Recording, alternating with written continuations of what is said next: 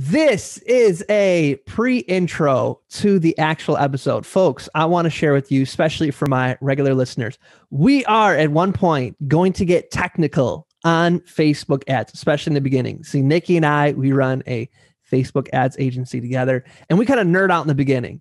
So if you're like listening and you are really into Facebook ads, you're going to find that super, super, super helpful. If you're like, Facebook ads aren't quite yet my jam, Tom, don't worry. Just stick through it with us, and we get into some really awesome stuff that whether you're an activist, thought leader, creative, you're running a brick and mortar business, whatever it is that you are doing, if you are dealing with customers, you're going to find what we share super, super helpful. So stick around for the whole conversation, and we look forward to your thoughts. And this is the end of the pre-intro.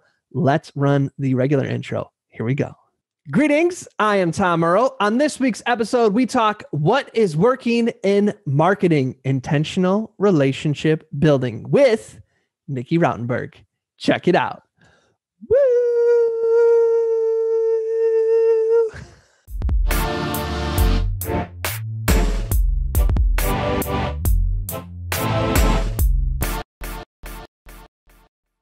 Greetings, I am Tom Earl. And this is my year of depth. We know you could be anywhere. So the fact that you are here today, sharing your greatest gifts, your time and energy means the world to me. I hope you know that in this moment, you are valued, you are loved, and you are appreciated just as you are. As you can see, I am not alone. We have a return amazing guest. She goes by the name of Nickey Rautenberg. What's going on, Nickey? Not too much. Excited to chat today. Same here. So for those of y'all who don't know, Nickey is super awesome. I get to work with her every day here at the celebration. And we work together on running people's ads and in our program, the Retargeting Runway Implementation Group. She also represents famous hockey players and does all of their, this is where I run out of ways to describe it. Take it from here. Yeah, so basically I facilitate their partnerships, their paid partnerships for social media is the main way to look at that. There we go. Like as an agent, right? Yeah. Boom. That's what's up. So that's Nickey, y'all. If you haven't checked out past episodes, they'll be in the show notes where we had you on here, I feel like 2 or 3 times. So yeah, I think 3. This is probably third. Third. There we go. So usually, Nickey and I meet, once a week in addition to serving our clients. And I've always noticed like the first half hour is just us kind of just venting / brainstorming / sharing more or less what we're seeing work really well right now in marketing, both things that need to stop happening, things that should happen more of. And I thought it'd be fun for y'all to have kind of a bird's eye view, fly on the wall, insert another way animals see, giraffe looking over something.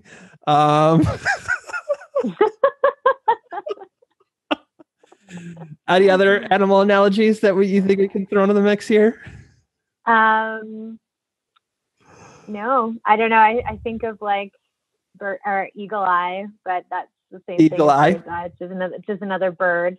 So the way dolphins can see with their clicks, the way dogs can smell, basically that, but you get access to the conversations we have, like dolphins clicking. So that, as you can tell, this is going to be very serious. It's a very serious conversation. So where do you want to start? What have you seen working? What's annoying you that should stop? What are just some general, let's do it. Let's just jump in. What do you got for us?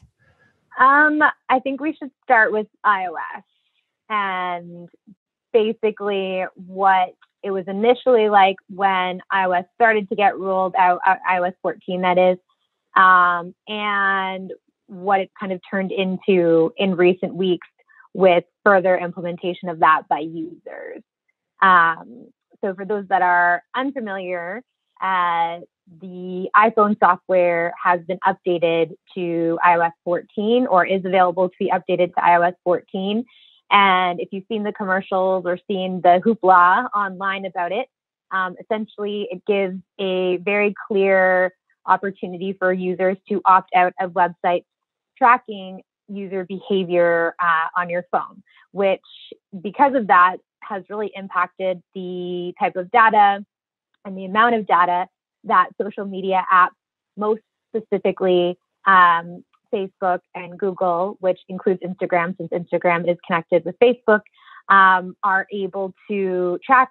And in terms of your user behavior on the web, your buying behavior and all of those things. So a few weeks ago or a few months ago, this has been in the works for over a year. I would say it's been in the news for probably a year and a half, if not longer. A few weeks ago is when it really started to get pushed out onto iPhones, and users began updating their software. And if you are an iPhone user, you know that you've been likely getting the pop-up when you've been visiting your apps that have prompted you to either allow tracking, or it'll say something like, don't allow the app to track. And so because of this, for people that are running ads like us, this has created an impact on how we are able to target, how we are able to retarget, and perhaps most importantly, in terms of the impact, is how we're able to track what is happening as far as attribution. So attribution is when somebody takes an action online, whatever that conversion action is that you're aiming for. So sometimes that could be somebody opting in as a lead. Sometimes that could be somebody purchasing something. Sometimes that could be somebody visiting a certain page. It's really skewed attribution, and for ad buyers like ourselves to be able to track exactly where those conversions are coming from. So in my experience, that's been the biggest impact, is the attribution element, because at the same time, it forced Facebook and Instagram to change their attribution window from 28 days to 7 days, which means that if a user took an action on your ad and then saw your ad or engaged with your ad and then took the action that you desired them to take within 28 days, that action would still get attributed to that ad. But now that 28-day window has shut down to 7 days, which makes it a lot shorter, which makes it very difficult for us to understand how our audience is benefiting us long term. So it's a very long-winded way of saying that when it was first released, I think understanding exactly the impact was going to be difficult until we could actually see it. And now that we can actually see it, that is the biggest thing that I noticed. The attribution is very skewed, and it's going to take a long time to learn how to deal with that, as well as figuring out audiences and, more importantly, retargeting, which is a big part of our business. So loving that. Now, what I hear, though, this is something you and I joke about. We actually created a meme and ran it as an ad. And the meme is like somebody's on a bicycle and they have like a stick in their hand. Let me describe this let me paint you out a meme picture. So somebody's on their bicycle and they have a stick in their hand, and it's like, wants to make money with Facebook ads. And then the next one is like, runs ad with bad copywriting. And then you see them sticking the stick into their wheels so that they make themselves trip. And then afterwards they're like, oh, darn, I curse you, iOS. yeah. So in other words, like, it seems that people are blaming anything that goes wrong in their marketing on the Apple iOS updates. Do you find this to be justified? I think it's only justified for people that had a system up and running that was clearly very functional prior to iOS. So if you had campaigns or funnels that were running that were like without a doubt successful, bringing you ROI, had very clear tracking and very clear attribution and data all through every part of the funnel.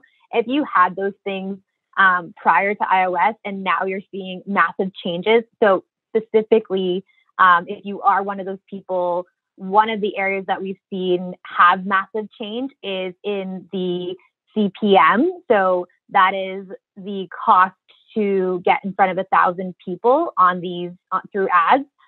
So we've actually seen, for people that have really well-oiled funnels or well-oiled machines in the back end, we have seen CPM be, and attribution, but CPM be impacted. That is mainly because with more people blocking the app tracking, it's really creating smaller audiences for Facebook to be able to serve ads to, which has increased competition in these auctions. So because of all those factors, it's going to not organically because it's paid, but that is the impact that it will have. There's more people competing for a smaller audience, therefore that number is going to increase. So if you are somebody with a well-oiled machine, it is fair to blame things on iOS. However, exactly to your point, is that for people that didn't have a well-oiled machine, they are not taking accountability and responsibility for that. And they are blaming a lot of things on iOS without really, going back to the drawing board and looking at the different elements of their funnel, including their copy or their ad copy or what they have going on for their funnel, and figuring out where the disconnect may be along the way there. So I like this. So in other words, if you had something that was doing really well, an ad campaign that was doing really well, and it's recently stopped working really well, and the only thing that's changed is the Apple iOS update, then yes, it is most likely the Apple iOS update. However, if you're just starting to run ads, if you were running ads not as successful, it is most likely not the Apple iOS update that's impacting. Now, that's not to say that the Apple iOS update isn't affecting you, but it's not like the biggest thing that's affecting you, because Apple iOS update is affecting everybody across the board. And yet there's still people who are winning at Facebook ads. So it's always helpful in life. This is a good business. I always think is one of the most spiritual things you can do. Is such a good philosophy that we should focus on what we can control. We can't control Apple iOS update. So don't spend your time in like, oh, this is why it sucks. It's out of my hands. So you should come back to your creative, your messaging, your copy, all of those things. What have you been seeing works well with those things we can control? Connecting with an audience, putting out ads that actually connect. Huge question, I know. So if there's anything that you see in general that's working, or in specific, what are you seeing, Nickey, that's working well right now? Well, I think if we're acknowledging the good and the bad of this, and taking into account the changes that it is making across the board, if we're acknowledging that CPM is higher, we need to look at strategies that allow for us to decrease that. And we already know from before iOS that the best way to decrease your CPM is to run a campaign for impressions or for reach and engagement versus running it for conversions or traffic. So in acknowledging that, to answer your question around what is working, or what are some of the things that are going well, building or that will help you do better, focusing on that audience building element is really going to be a massive key component for people that want to, quote unquote, win at ads. The other thing is, even though we have always looked at the top of funnel, middle of funnel, bottom of funnel, and we really understand that process, there are a lot of people that run ads that don't understand the difference between the stages of the funnel, as well as understand where your audience might be, in terms your Facebook audience or your Instagram audience might be while they're engaging with you on the platform, and whether they're a cold audience, warm audience, or hot audience. And so for people that are trying to get into Facebook right now, or trying to do better with their ads, really having a strong understanding and having ads running for each of those stages of the top of the funnel, top, middle, and bottom, is going to be really, really important. I co-sign that. And just for those you who maybe aren't as familiar, it's always helpful for us to refamiliarize. Top of funnel, we define as people who have never heard of you. Completely cold, I don't know who this person is. Middle of funnel, that's where retargeting begins. They have heard of you. Now there's different temperatures of have heard of you. They've heard of you because they've watched 25 seconds of one of your videos. They've heard of you because they've been following you for a long time. They've heard of you because they just went to your website. So some sort of action they've taken that has indicated you're not a complete stranger to them. And then bottom of funnel, the infamous, the one I feel like people put the most emphasis on, but is usually going to be the the last thing you need to worry about for a lot of us out there, and that's usually some sort of, it's your hottest market. So it's usually somebody who has some purchase consideration, but hasn't followed through on that purchase consideration. So for example, they went to your checkout page, but they didn't check out. They got on a sales call, but didn't book. Those kind of things. If you've ever seen an ad where it's like, oh, you didn't finish checking out, or you sure you don't want this thing? That would be, you would be in that person's bottom of funnel audience. So when Nickey was saying the traffic building or audience building is a really big component of your ad, that you have to focus on that, that would mean top of funnel, that we need to make sure that we're warming ourselves up to new people, that we're introducing ourselves to new people through adding content, not by asking anything of them. So putting out videos that, share, this is who I am, these are the problems I've solved, building those relationships, doing that first and delaying the, let's get them as a lead, let's get them on a sales call, and waiting until you're in middle of funnel or waiting until they know who you are to then ask for something.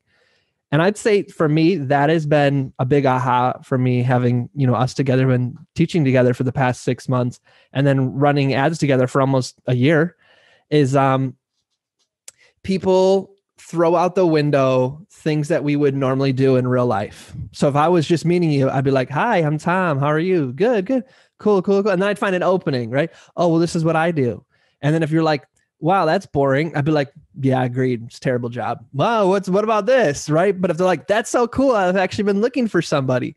So you naturally warm up the conversation. But what people do, especially when they start to do paid ads, is it's like, no, I just want right away, the first time someone sees me, I want them to give me something. So it's like, hi, this is who I am. This is what I'm doing. Don't you think it's interesting? If so, click below. And so what ends up happening is you are competing with a lot of people who are trying to do that. So it's expensive and not effective. So it's like two things that we don't like: expensive, not effective. I'm seeing a lot of head nods. This is resonating with you too?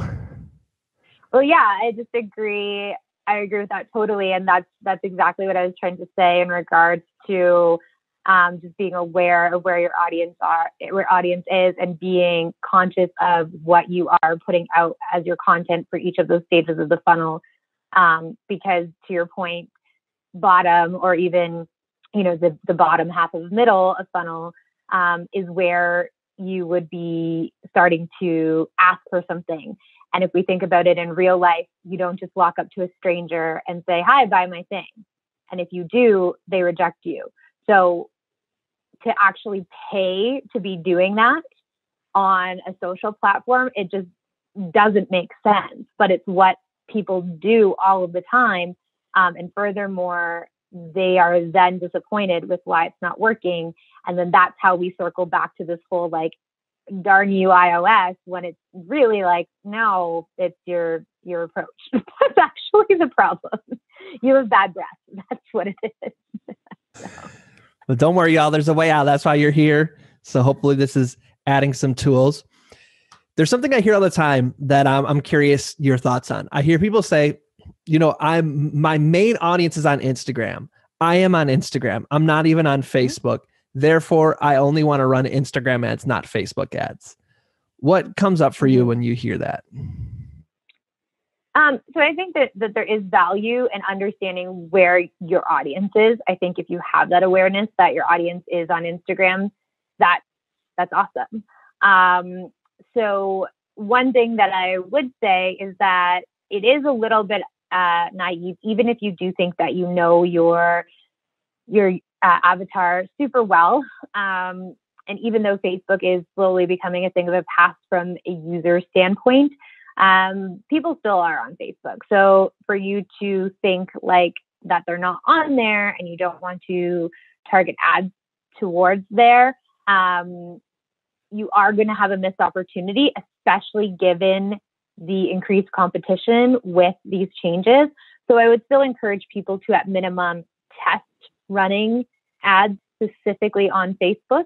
Now, if you've ever heard me speak before, or you've seen any of our trainings, you know that I always encourage to separate your Instagram campaigns from your Facebook ad campaigns. So one of the issues is that people will just choose all of the placements available. The problem with that is that we get very, very murky data. So if you want to know where your audience is actually responding to you, because it doesn't really matter where they actually are, it matters where they're engaging with you and where they're going to respond to you from an ads perspective. Fully understanding that organically, they probably engage with you more on Instagram, but you might have an opportunity on Facebook as well. So separate your campaigns, run to both different platforms and see where you're getting the biggest response. I do think that if you are going to run Instagram ads, the other thing is that it's important to make sure you're using the actual Facebook Business Ad Manager platform and not using the promotion tools that are within the Instagram app itself. And that is a huge mistake that a lot of people make, because it's very easy when you see that button that says click this to promote. People will just dive in and they'll start fiddling around with things in there, and that's actually a huge waste of money. So if you do want to target people on Instagram and engage with your audience on Instagram from a paid perspective, make sure that you're actually using Business Manager. Does that answer your question? Yeah, no, that nailed it. I'd add on to it. I think most people are approaching running ads from a organic social media perspective. So it's like, it makes sense if you've mainly been doing social media marketing that your audience is on Instagram, because from a Facebook business page perspective, you're so limited in what you can do. You know what I mean? Like, you can post, but you can't like a regular person's post as a business. You can't do DM strategies as a business. You have to do that from your personal Facebook. So it makes sense that you've been spending these past years every day working to build your Instagram presence. And so then it's like, well, I don't want to worry about running Facebook ads because I'm not even doing anything on Facebook. But for the most part, people aren't going to, when they see your Facebook ad, go, okay, let me click on this person's profile and then go look at a whole bunch of their timeline stuff. And I think that's what people are saying is like, I haven't been consistent on Facebook. I don't want people to see that. And it reminds me of another conversation we had with one of our students this week, where it was, I have all of this content. How do I get in front of it? How do I get it in front of everybody? And we were saying that with ads, we're cutting out the amount of time people have to spend going through lots of our different content. So instead of kind of a content marketing strategy where it's like, hey, here's 50 free videos, watch them as you go and fall in love with me over the course of them. Yes, that works great. But what we're instead saying is, let me save you time. Here's really the condensed version of those 50 in the form of one of these videos, or in the form of, once you become a lead, in the form of this training. And then saying, you don't want to have to go through those 50 videos. You want my product, service, or offering that's going to save you time and help take you to the next level. So it's really creating like a curated experience. And people usually don't tend to go outside of that curated experience. They don't tend to go, let me go look through all your stuff. It's more, they're like, that was really interesting. And then with retargeting, we get in front of them the next day. That was really interesting. And then we get in front of them the next day until they're like, okay, let me take this to the next level. So I would say, if you're the kind of person who's been spending all your time on social media, on Instagram, to not then say, well, I don't want to run Facebook ads, because it should really be, our mindset should be, where can we get the cheapest traffic that is of the highest quality? And Facebook or Instagram are going to be your go-tos. And so we should just really let the data tell us which one it is. And you don't have to spend a ton of money to figure that out. It's not like $10,000 later. It's like $50, $100 later. So those are kind of been my thoughts on that. Anything you want to add on that before I bring on the next thing? Yeah, I think the attitude of like, well, I'm not active on Facebook, so I don't want to run an ad. You really nailed it, because very rarely do we actually click into that person's page. And then even if we did, we're not like, oh my God, they haven't posted on here since 2018. Like, that's just that's not typical user behavior. So that type of excuse is really more coming from the creator than the actual end user that you're targeting. It's funny. I was listening to a podcast today and they were talking about, you can have a practice, you can have something you're learning, but you eventually want it to become a way of thinking. And social media marketing is a way of thinking. Paid ads is a way of thinking. And can be challenging to think that they are the same way of thinking. And then each platform has its own way of thinking. Like right now, we're learning how to become as great at YouTube ads as we are at Facebook ads. And one of the things our coaches keep saying is, like, when he was learning how to use YouTube ads, after he finished running Facebook ads for somebody, he would literally do something else for 15 minutes to reset his mind. And so when you're thinking of it from this is what I've been doing, but you haven't been running any paid ads, it's all been organic social media stuff, there's got to be like a pause. Okay, there are things about this that are similar, but it's like playing a different sport. Like, yes, soccer and I don't know, another sport, volleyball, like they are both a sport, but you can't kick the ball in volleyball and you can't, like spike the ball in soccer or football. So there's, similar sports and you're outside, but they're different worlds. And so that's kind of when a lot of, I think what we do is just trying to get people to start to think like a paid marketer rather than organic. Boom. Yeah, I agree 100%. That was a great example. No, it was. I'm being serious. Okay. Yeah, no. Was it as good as my giraffe and dolphins analogy? To be honest, it was better. Okay. So, Be a dolphin in the water is not the same as a fly on the wall. Got it. Noted. Oh. Is there anything else on that you think are some of the, like, I guess, core principles or some things you're seeing of, hey, here's a really great way to turn this into a way of thinking in terms of here's how to think like somebody who's running paid ads? I think that when we are in our business, and to your point, like an organic plan and a paid plan, they are different and they need to be. And I think when we think about running paid media, a lot of times we think about selling. And so it's very easy for so when we're doing our organic strategy, we're basically like, here's something cool that I know. And then when we think about our paid strategy, we think about like, oh my gosh, I need to get the sale. And a lot of that does stem from the fact that you're putting money out there. So you want to bring money back in. And I would just encourage people to not have that line in the sand when it comes to paid, because I think you'll find if you take a similar approach to your content with paid as you do with organic, from like here's this cool thing, here's some value for you, and not stress about the ROI, that ROI will actually come a lot easier because you're actually creating that connection. And so when you're doing paid media, when you're doing ads, rather than thinking about them as like, this is an ad, I must sell and I'm putting money into it, so I must make money back, thinking about it still as like, what can I do to engage this audience? How can I create value? How do I make these people want to see more of my stuff? Will get you so much further than just having that sales and ad strategy mindset. I love that. The other thing I wanted to talk about was sort of what we've been talking about this week with our students is this. I feel like Facebook ads, the messaging, right? So the message we kind of receive from other marketers who have sold this dream that having online business means automation, making money in your sleep, and kind of like almost a hands-off approach. Like, okay, I get it. I do a bunch of work where I record the ads, I record the webinar, I write the email sequences. But once all that upfront work is done, then it just kind of runs itself and people just magically become customers. I'm curious what your thoughts, your rants, your dolphin in the water. I'm really trying to push this. Your dolphin in the water, giraffe over the wall perspective on this is.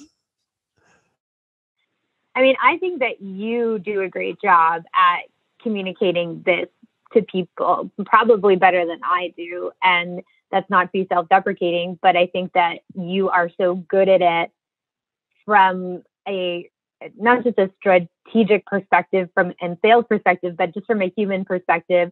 This is one of your really great core strengths and why I appreciate working with you so much, because you figured out a way to make relationship building the priority.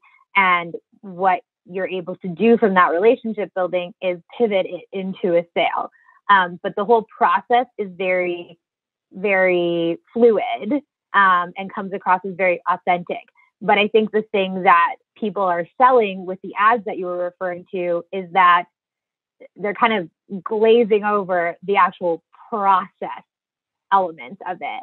And so and I think I would love for you to speak to this rather than me, but when you explain that process and the fact that it is a process, and you remind us all that like this hyper automation that comes with having multi-million dollars of revenue a year and having a massive team or a larger team is definitely an end goal, but it's not realistic for the majority of us. And so instead we have to do these things. I think you create a lot of clarity for people in the way that you explain it. So I don't know if you want to take a crack at that, but it is really focused on the relationship building side. I always come back to this thing that happened to me where, so I got, for my birthday, I got a Solange album on vinyl and was just like so hyped because it completed now I have all of her albums on vinyl. So I was like, yes, this is awesome. So I went to play it and the album was amazing. So this is not a Solange commentary, but it sounded like shit because of the record player I had at the time. And it was like the final straw for me. And so I was like, I need to get a new record player. So I probably spent, I don't know, an unreasonable amount of time researching the right record player, spent tons of money on getting the best system, got it on the place. I mean, hundreds and hundreds of dollars later, got it in place, sounded amazing. Okay. Totally awesome. The mindset I had when I was buying that record player was like, not quite money is no object. You know, I wasn't going to spend $5,000, which you can do. But it was like, I definitely upped the threshold of like, whatever it takes to a limit, I'm going to make this happen. Okay. Then I was like, this sounds great. Let me celebrate. So then I went on DoorDash and was like, let me get my favorite food, solely vegan, and was about to check out. And I saw that these assholes were going to charge me $2 for a delivery fee. And that just broke me. I was like, you gotta be kidding me. So I went on every other app until I found one that was willing to not make me pay that. I think I found like a coupon in this, but it took me like almost an hour to save $2 after having spent hundreds of dollars on this record player. And so it's like, we have to kind of understand that the buying process is one that is based in irrational behavior. Like that is completely irrational on my behalf. It's like such a good example. $2. I spent an hour to save $2 when, you know, if we were to be like, Tom, you could have made this much money if you would have just spent that hour. But it's like, no, it's like the principle of the matter, which is so irrational and egoic and all of those things. And yet that is what it is, like what goes into all of our purchase behavior. Everything that you buy, that kind of stuff goes into it. And so we've kind of created this myth in our mind that it's easier to get money from people than we believe. That like somehow people are going to go through this automated experience that has no really personalization and then come out the other end of it and give you $1,000. And I also think, especially in the coaching industry, we've like warped in our mind price. You know what I mean? Like, it's like, it's just 1,000. And I get it. I'm not trying to say that people won't give you the 1,000, but to think that you don't have to have some element of personalization in that is crazy. Because it's either like, I can go with one of the big box course creators that everybody's heard of, or a huge thought leader, and I am going to sign up for them because of their name. They have the brand recognition, and I want to have close proximity to that name. Okay, that's one thing. You cannot compete with that. But that person cannot compete with you on the ability you have to find a way to personally connect with each one of your people, to answer every single one of those questions. And I think online business owners are the worst at this, because if somebody was to come into your restaurant, this is what you and I talked about this last week.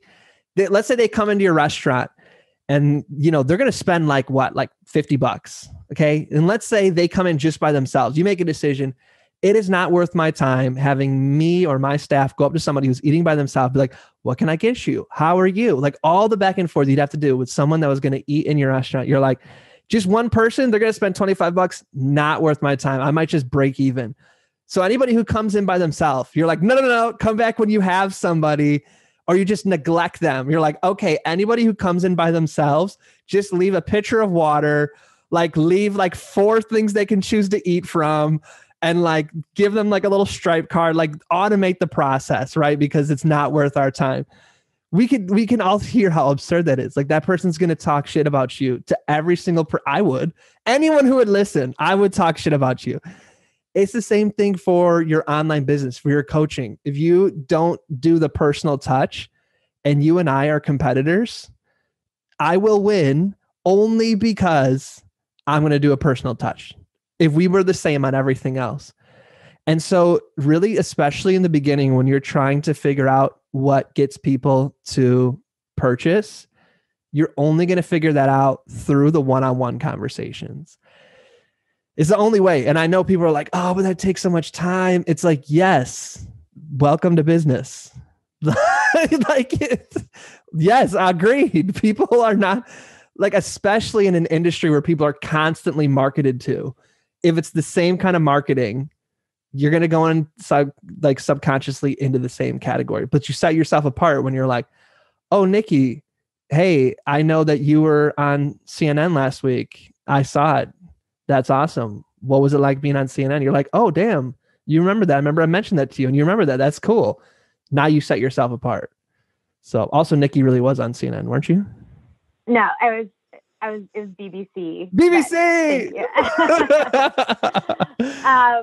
I think what's interesting that you point out all the time too, in regards to this whole personalization process or disconnect that's created by focusing on this goal of automation, especially in the course world, coaching world, that this whole industry, is that what ends up happening when people start to go down this process of trying to automate is when people don't purchase, they convince themselves that it's because of the price. And they very quickly think, oh, well, they didn't buy it for $9.97. So I need to drop it to $4.97. And then when someone doesn't buy it $4.97, well, I need to drop it to $2.97. And to your point with your story about the record player and the food, is that it actually has nothing to do with the price at all. It's 100% to do with the experience and with the process. And if you give somebody the right experience, if even that solo person walking into the restaurant, if you give them the right experience, they're tipping more, even if their dinner costs less. So there's still so many opportunities to win in this process outside of lowering your price. And I think that is a mindset trap that a lot of people in this space happen to fall into as well, which is really unfortunate. Such a great point. I in the analogy with the DoorDash, I've shared that if Serena Williams ran DoorDash, if it was her company, I'd pay like an $80 delivery fee just because it'd be awesome for her to win in this space. So it's like, if you have the relationship, then it's such a good point. I was just reflecting last night with Adora how, we keep raising the price for our retargeting runway and we're getting more people that are signing up than before. And it's because we are upping the personalization in the sales process even more each time. And so I think it's great to, like, right now for everybody, I think, to just make a decision in your mind. You are not going to lower your price. Instead, you're going to increase the level of relationship building you're doing. And so it comes down to details. Like we were sharing with our folks in our group just this week, how if you show up to one of our live workshops, we are going to have somebody who's going to take notes on something you said so that afterwards I can be like, hey, I really appreciated how you said this thing. Now, the difference is that it's real. Like, I genuinely do appreciate that you did that. It's not a gimmick. And so if you're like, okay, let me do this, let me like pretend I care. Like, people have so much choice right now. We are so inundated with performers and marketers people will tell. So, but I kind of feel like I don't have to say that because I think most people listening to this do care. So it's like, this is when someone is in a stage where they're like considering you, that's really where you want to model how much you care. You want to start to illustrate, hey, if you're in our program, if this is how much I'm showing you I care and you're not even in the program yet, just imagine how it's going to look. And I think what's really important about that too is continuing that level of value once you do have the sale. So for us, we're constantly looking at ways to improve. We are taking feedback every day, like inundated with feedback in very direct ways and indirect ways. And so we are very conscious of that. And each of us will make moves individually to try and support the people that we're working with and make sure that the value is there. And obviously, we also have to make decisions for ourselves in terms of facilitators and be realistic about, the ways in which we can bring value without hurting ourselves, either like mentally, emotionally, physically, all those things, financially. So it is a game. It is a bit of a game for ourselves too, or I don't know if game's the right word, but it is its own process. But one of the worst things that you could possibly do is have this personalized process, promise all this value, bring people into something, and then when they get in there, the value of what you brought them into doesn't meet the value that you approach them with. It actually needs to exceed it. And you need to be prepared to do the things that you are continuously offering value. So for specific examples, in our program, we have days and times that we meet live to do different things. And we've figured out ways to incorporate certain types of trainings within those days and times, or we have, stayed on calls for as many hours as it takes. Sometimes that means 3 and 4 hours of calls with people. And that's just the value that we have to keep up with because that is what we sold.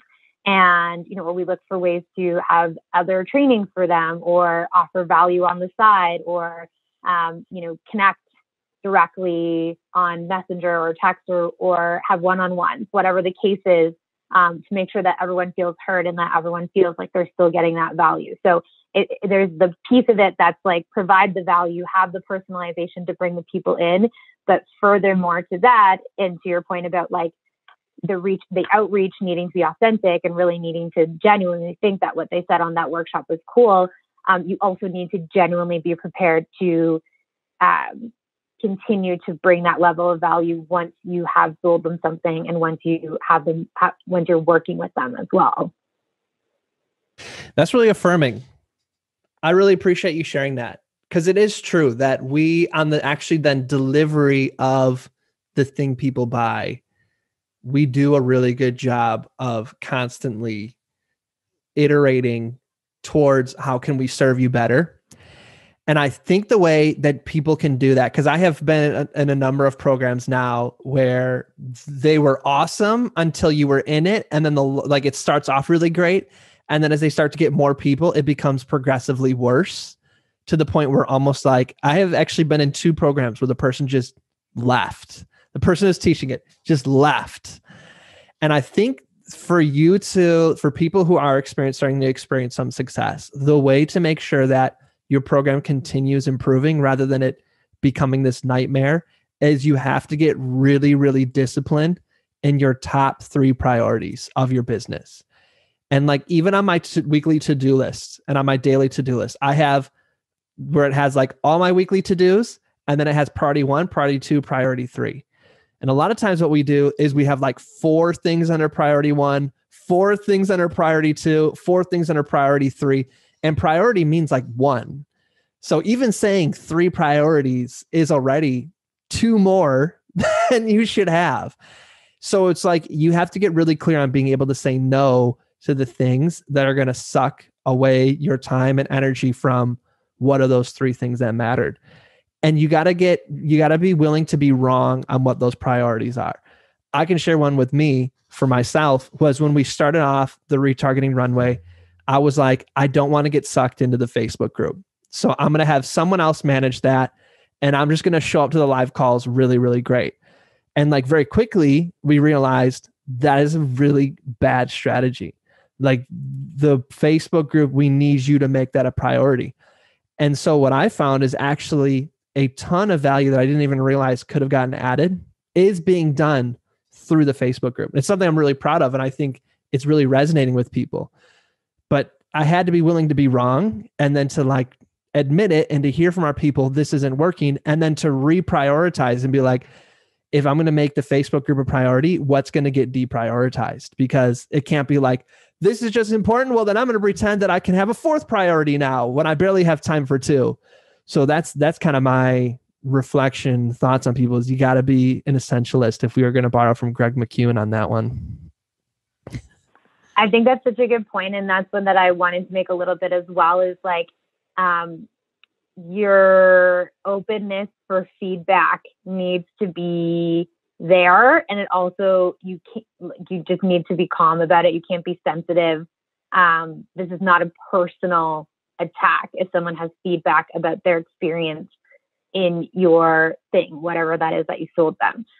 So we've had some very honest conversations with people in our group over the months, and they haven't always been positive.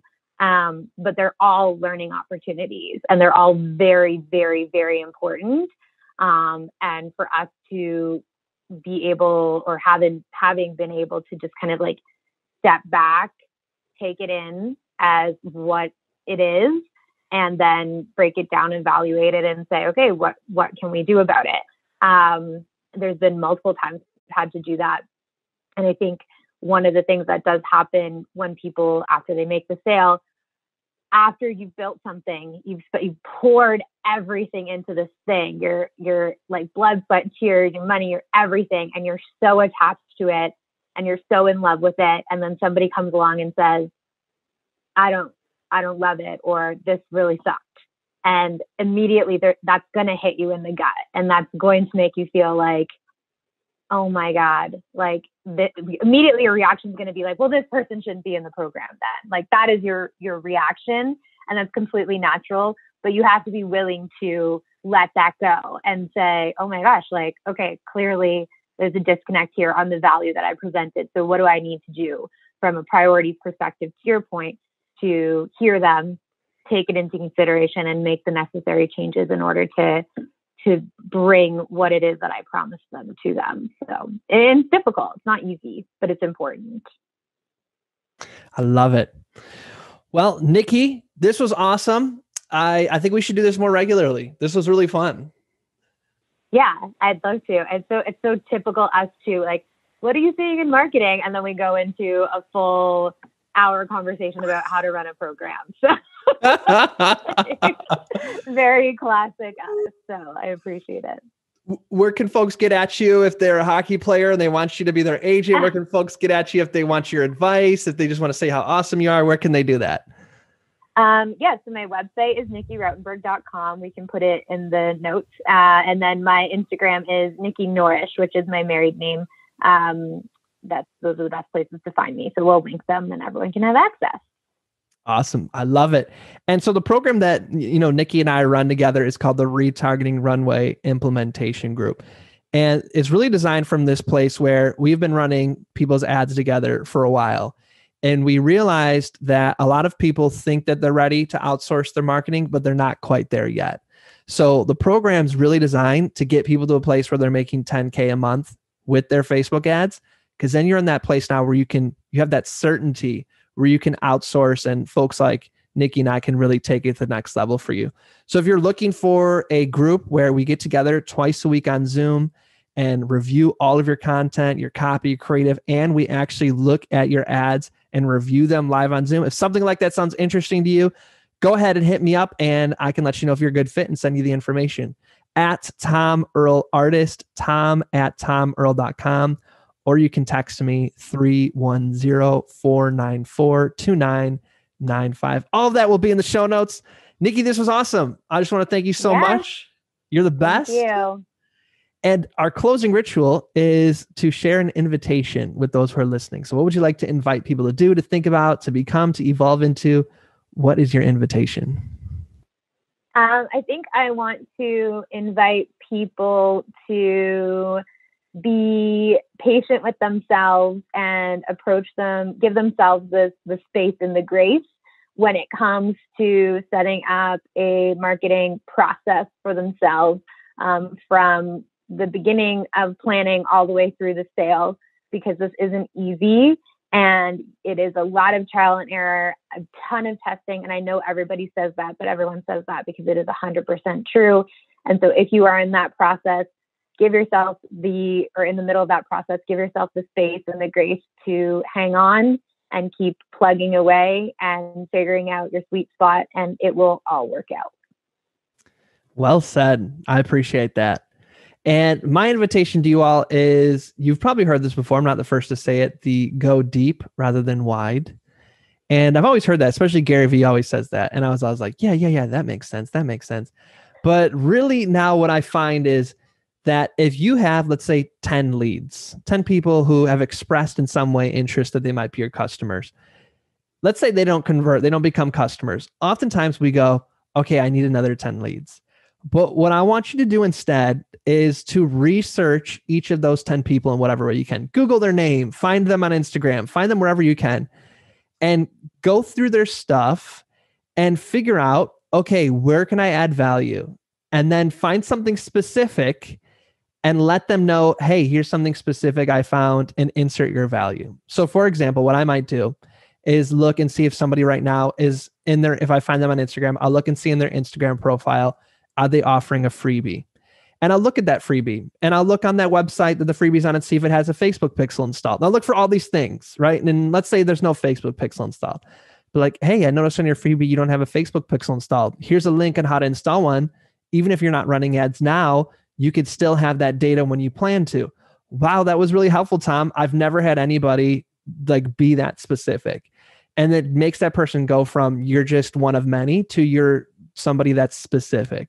And so instead of saying, I need 5 more leads or I need more leads, see how you can, with the leads you already have, go deeper and more specific and do something intentional to build that relationship. And that'll probably make the difference much quicker than just adding more people to a process that's not working. Well, Nickey, I appreciate you. Thanks again. You're the best. Thank you. And to all those who are watching, as always, we're wishing you peace and blessings. Thank you. One more thing. I'd love to continue the conversation.